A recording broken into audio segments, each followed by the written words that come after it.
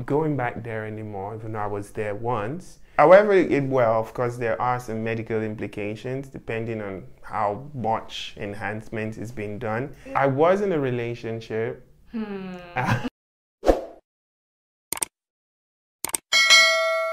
Hi guys, welcome back to my channel. If this is your first time tuning in, my name is Agnes, and if this is not your first time tuning in, you're welcome. Thank you for coming back today again and again. So on today's video, I have someone very special with me here to help me to discuss this topic that God has laid on my heart to actually bring to you guys, and I'll allow him to introduce himself. Hi everybody, my name is Olukayode, but you can call me Kay because everybody calls me Kay. I'm a pastor here in Kuzgrasha, pastor of Word of Christ Church International. It's a church for foreign students. Yay. Okay, Pastor Kay, you're welcome to my channel. Thank you. And thank you so much for accepting my invitation. You're welcome. Kind of like, more like I invited myself. No. You know, I had to actually be like, Pastor K, please come, please come. But yeah, today you're here, so you guys just expect to be blessed by this. Like, make sure you watch to the end. Expect to be blessed, and it's going to actually be a blessing to you in Jesus' name. Amen. So, Pastor K, we are going to be discussing about identity crisis. Oh. Okay. And I would like you to define what identity crisis is. Oh, are we going to do this, you know, scripturally, or are we going to do it logically? We are going to do it scripturally, okay, because this is a faith-based channel, so it has to be scripturally. All right. There is actually, I would say, it's one of my favorite scriptures in the Bible. And that's Romans chapter 8, verse 29. 29 and 30, actually. And I've got this question a lot from a lot of people. They want to know what destiny is. What's my destiny? Who am I? And all this stuff. What's the will of God for my life? And in Romans chapter, and I'm sure that this will be put up during the whole editing stuff. In Romans chapter 8, verse 29, it says that we have one destiny, and that is to be conformed to the image of Christ. God has predestined every single one of us to be in that image of Christ.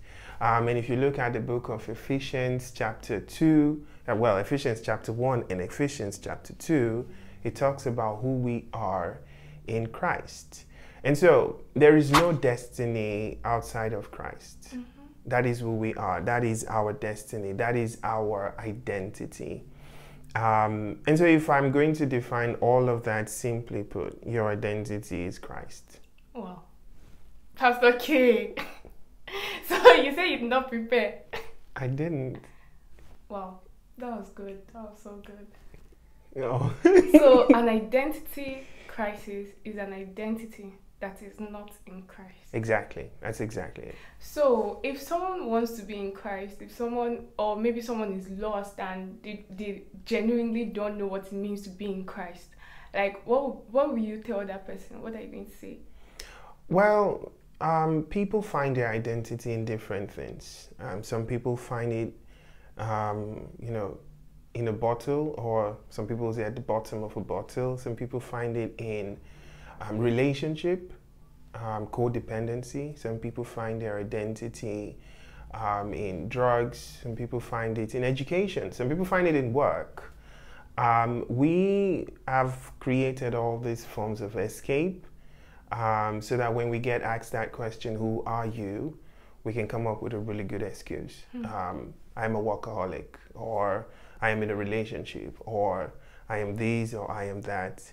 But the truth is, none of us really get to that point of finding out who we are. And that is because we have been swayed to believe, we've been made to believe that you're doing okay, regardless of, you know, who you are, where you are.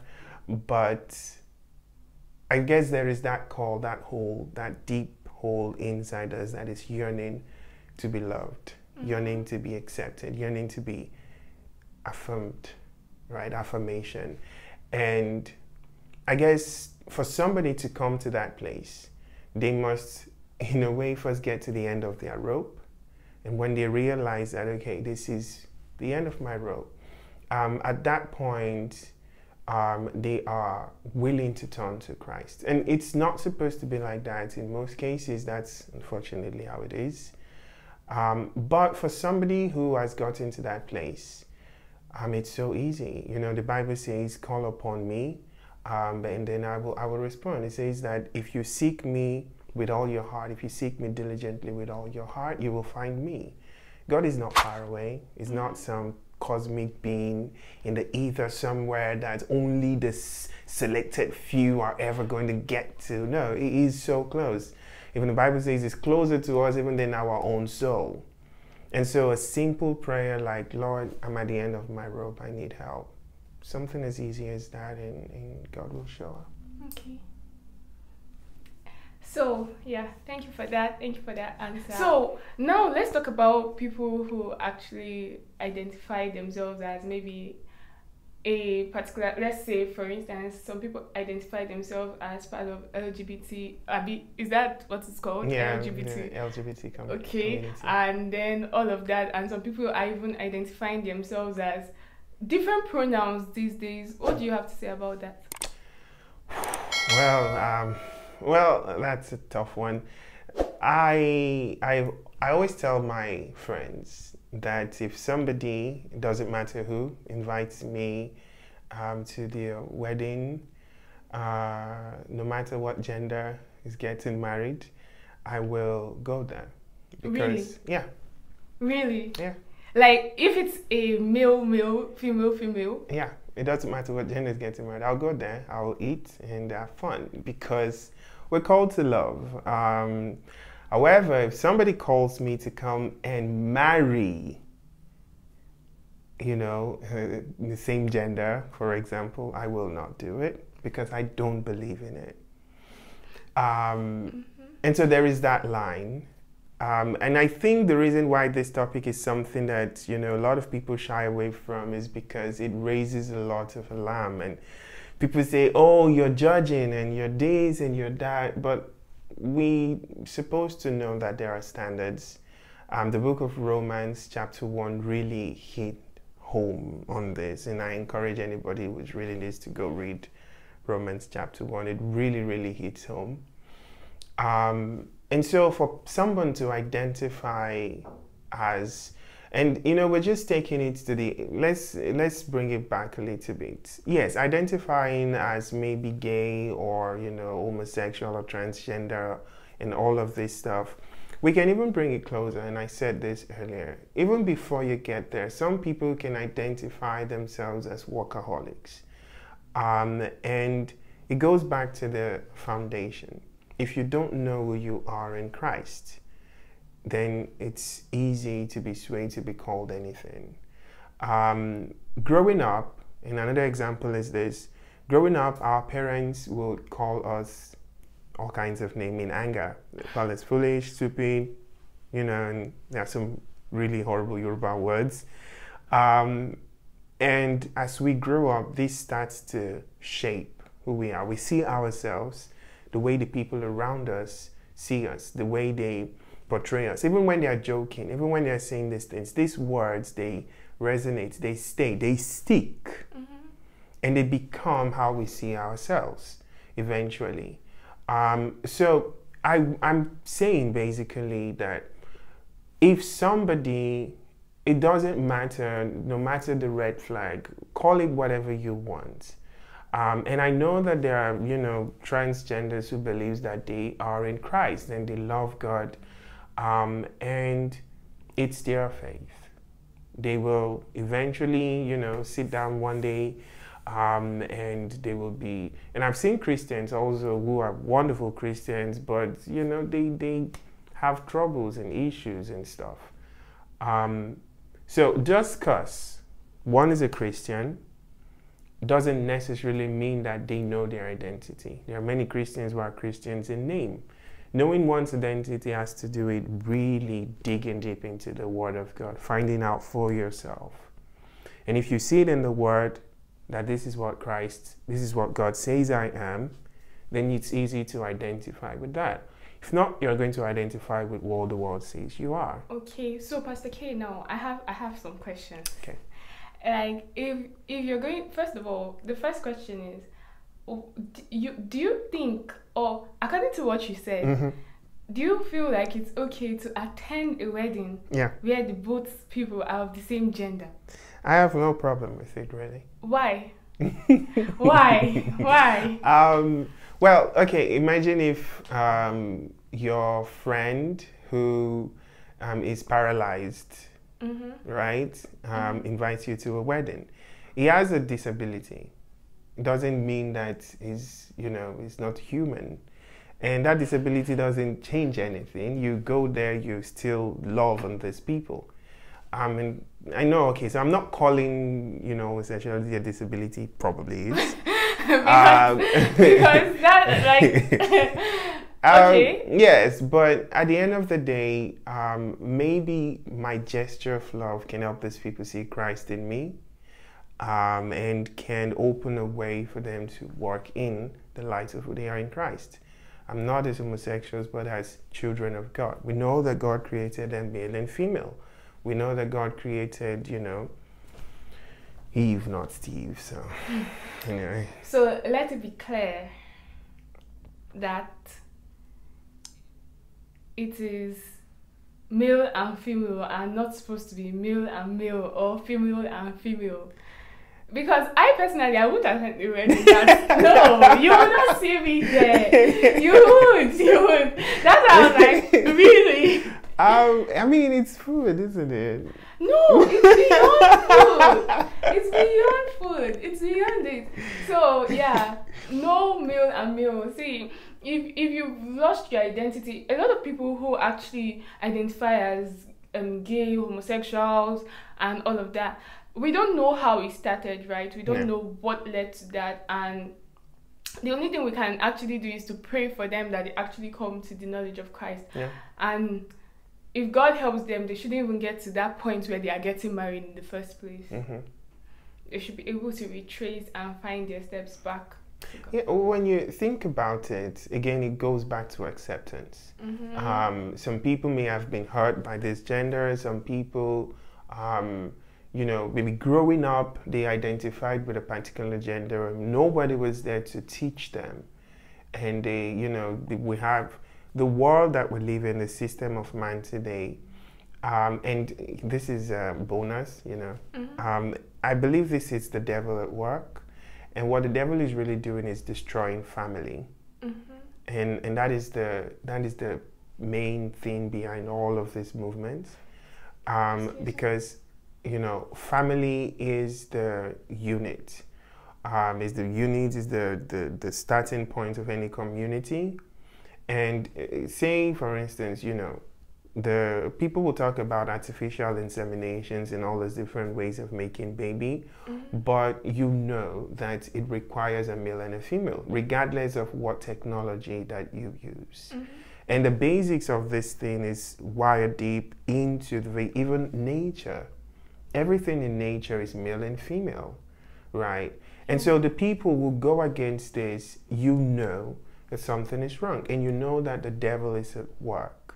And what the devil is trying to really do is destroy families, because imagine if the entire world were to, pair up male and male, female and female, there wouldn't be babies anymore. And basically will destroy the population of the world. And so it goes back to acceptance. A lot of people, there could have been a lot of things that caused them to make this decision in the path of their life. But everybody really is just searching for love. And until they know the love of God, really know the love of God, they'll find love in other things, in other places. Wow. So now let's talk about a Christian who is still struggling with his or her identity, like knowing who they are in Christ. You said something that a lot of people are Christians, but they still have no identity. They don't know who they really are.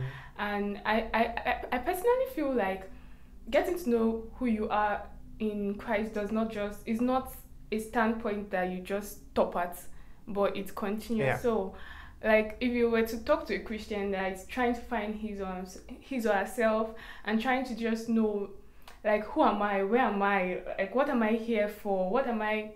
Like, why am I here? Why am I a human being? What are you going to tell Abby? What are you going to tell the person? Well, it starts with a simple prayer, you know, asking God, inviting the Holy Spirit in. And then number 2 will be to take time to meditate and read the Word of God. There's no such thing as a lazy Christian. If we do not take the time to study, because the Bible is not just some old historical book that was written by some philosophers. It is a spiritual book that is written for our benefits today so that we can find who Christ is. We can understand the work of the cross and why we have this inheritance today.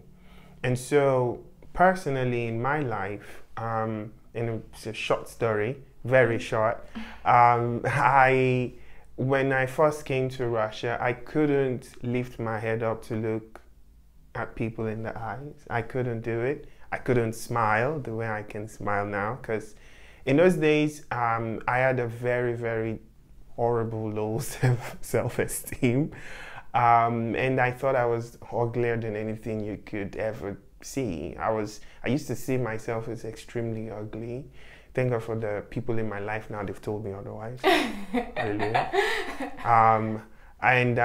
But the reason that was, and the reason I identified that way was because I'd not taken the time to find out who I am in the Bible, meditating on the Word of God. And the more I spent time in the Word, the more number 3, this leads me to number 3, is a community of believers. It's probably the most important. People do not understand how powerful it is when you're in a community of people who are God-fearing, who love God, want to serve God. It's the best because, you know, iron sharpens iron, and you can start to see it's like you are walking in light, and anything dark in you, you know, basically cannot exist in that atmosphere. It comes to light. Right. And then you can deal with it. And it's the same thing with me. When I started walking in the midst of all these people, my low self-esteem could not stay, my fear, and I had a lot of fear, my whatever it was, and it took a while. It wasn't that I found Jesus today and, the next day. Until tomorrow I'm still struggling with some things. But it doesn't mean that I will now go back, you know, I'll just wake up one morning and then maybe something happened, I'm depressed, and then I'll go get a bottle of gin and say, oh, I'm not going back there anymore, even though I was there once. And the reason is that I know now that no matter what happens to me, God works all things together for my good. Amen. Amen. We're moving on. Okay. And now I'm going to ask you about, what do you think about body enhancements? In what way? Like, in a general sense, okay, from a feminine perspective, stop laughing. From a feminine perspective. Okay. This is going to sound weird. I don't have anything against body enhancement. Okay. I think everybody's got a right to, you know, do whatever they want to do to make them feel however they want to feel, good, whatever. However, of course, there are some medical implications depending on how much enhancement is being done. Not even how much. So far as you're doing an enhancement, there is a medical stuff. Okay, continue. I mean, yes, I saw a video recently of how some people have augmented themselves to have horns, and this is real. Yes, and you know, and generally speaking, do you think tattoo falls in that category? That's okay. I'm trying to get off this one. Okay. To be honest, I don't have any problems with tattoos. Okay. I don't have any problems with piercings. Although I won't get one, but I don't have any problem with it, or I don't really see it as a big deal. But if I were to answer the question I threw at you, okay, about body enhancements, maybe let's talk about BBLs and all of those other things, especially because most of the times it's women who actually have, I'm not saying men don't, but have those problems with like insecurities and all of that, so they want to get attention, and then that causes them to do that. But for me, the first question I would ask is, why do you want to get it done? Let's know the purpose. Okay, some people may say it's to feel more confident, it's to feel better about themselves. But if you were the only one in the world, would you go through that pain? Come on. To look a certain kind of way. So I won't recommend it to someone. And I don't know if I would judge someone who doesn't. I don't know honestly, but yeah, that's what I think. So Pastor K, tell me, what do you think about people who are codependent, like in their relationships, like they've lost themselves and they're just... Well, relationship is an entirely whole new ball game on its own. But yeah, codependency is probably one of the biggest, I would say, symptom of insecurity. Please, can you define codependence? Okay, how do I define codependency? Layman's term, it's when you are, it's when you bring 50% into a relationship and you expect the person to bring 50%, which doesn't make her whole. Or you expect and demand something that you yourself are not willing to give. And you also, create clouds in, you say castles in the clouds, and I don't know, live like your life depends on that relationship, which, I mean, different, everything, I don't know how to put it all into just one sentence, but, and I think that really, really has to do with not knowing who you are. I was in a relationship, and I hope the person doesn't see this video. Years ago, this was about 6 or 7 years ago, and I was still dealing with a lot of the insecurities then. And, I would message this person, and I would, call, and if they didn't reply, I would feel like my world was crumbling, and if, it wasn't, because in those days I felt, even in the relationship, like I didn't deserve the person, like the person was just managing me. And, of course, the relationship eventually ended, and my world didn't end, even though the relationship ended. So I needed to, and I've been in another relationship since then, but I needed to understand who I was. Again, it goes back again to identity. It goes back to knowing who you are in Christ.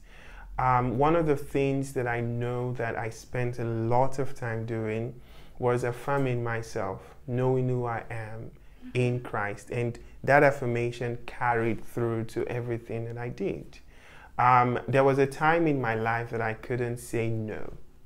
I couldn't say no. And some people might think, oh, but that's, it was awful. It was bad. I couldn't say no matter what. Even if I was already choked up to any level and you say do this, it's yes. Because I was afraid to hurt people. I was afraid that somebody might hate me if I see you as a bad person. See me as a bad person. I was afraid. I didn't want anybody to not like me, right? And so all of these things I've had to work through in my life, and if you carry your own baggage and into a relationship, and that person brings his own, and you're not well affirmed, you're not, firmly footed in your foundation in Christ and knowing who you are in Christ, definitely that relationship is going to have codependency, because you guys will be drawing from each other. You'll be finding fulfillment in that person, and there's no fulfillment anywhere else except in Christ. Oh God. Amen. True. Yeah. True. I support you. Yeah. I support that. That's so like deep. Maybe I should ask you one question. Okay. So Pastor K wants to ask me one question. Yes, I have a question for you. Before we end this video. Yes. So, okay. And I'm pretty sure you guys are going to love me for this question, because I'm about to give you guys a very good one. Okay. How would you deal with a guy that you clearly like, he fits all the bills, but you can tell that his identity is not yet right? What would you do? He fits all the bills, yes, and his identity is not yet right. Right, that's the only part that seemed like it's a bit off. No, it's a no. It's a no, because like for my destiny, I know where I am headed and I know what I'm going to do. So at least I have an idea. Let me not say I know everything, but then I can't be with someone who is struggling with his identity, because if he struggles with his identity, then he's probably having insecurity problems and low self-esteem. So if I am to be going higher, which of course I will be going higher in life, in my excelling my career and all of that, then he's feeling somehow left behind. It would be like something else. So it cannot happen, you know. Well, guys, you heard it. I tried. Pastor K. Pastor K. Guys, thank you so much for watching this video, and I hope you enjoyed it. Yes. Thank you, Pastor K, for coming here. I really appreciate you, and God bless you. Amen. Thank you. Bye. Bye.